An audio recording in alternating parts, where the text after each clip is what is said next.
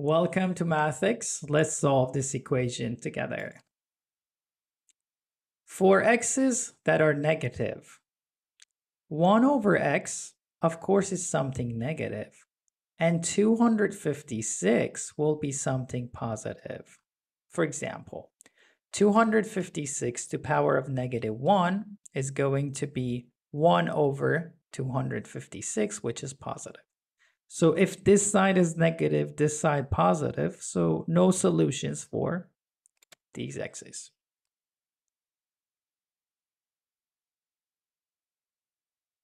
Okay, let's see it here. Now for x's that are more than 1, 1 divided by something more than 1.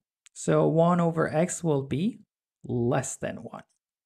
But 256 to the power of x is more than 1 will be even larger. So again, no solutions. So that means the solution has to be between 0 and 1. Now, can you guess the value of x?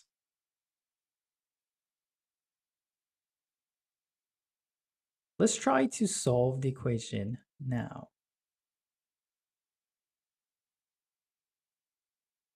Okay. Now the two sides are the same. If we add exponents, obviously the same. And I'm going to add 1 over x. Why 1 over x? Let's review the power rule. Okay, all we have to do is multiply m by n.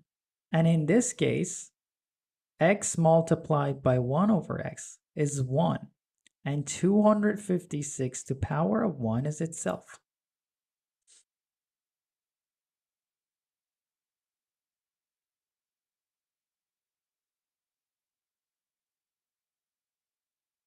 So instead of 256, what can we write?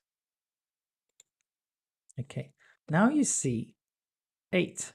If we assume 8 is m times n, we need two numbers that are multiplied and become 8.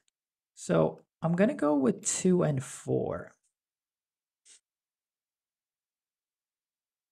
Okay, but why do I do it? So 2 is here, 4 is out. I do it because 2 to the second power is 4. So all of this becomes 4 to the fourth power. Okay.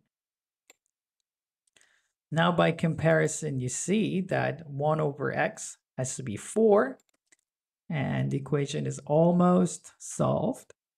So the value of x, the solution is 1 over 4. I hope you found the video useful. If you did, don't go without a like.